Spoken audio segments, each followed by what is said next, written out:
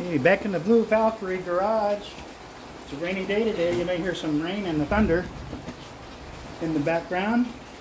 But what I wanted to do is take a closer look at the turn signal modifications I've done to my Honda Monkey.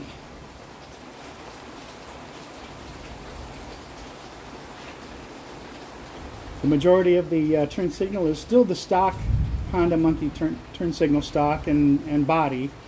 All I've done was replace the lens and the ring, the outer ring of the lens. What you want to do this is, of course, remove the screw at the base, which I already had done, and pull out on the bottom of the original turn signal, and then release the top part that clips into the body there. You want to reuse the small spring nut that holds it in place.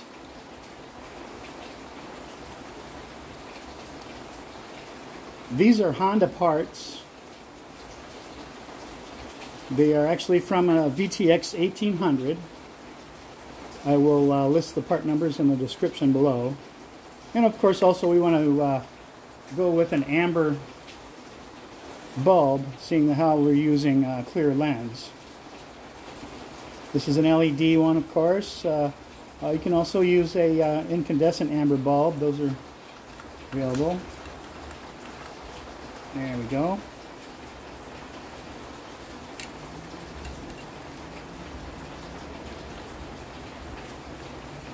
I think the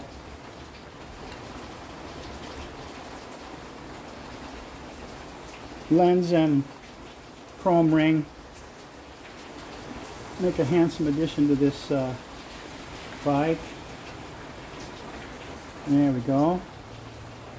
Once installed, turn the key on. It is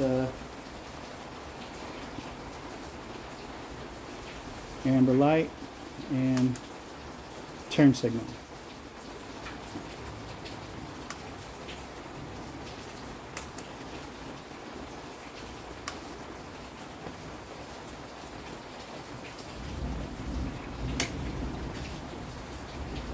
Well, let me know what you think. It's an easy modification. It's just a turn signal lens and ring from a different Honda.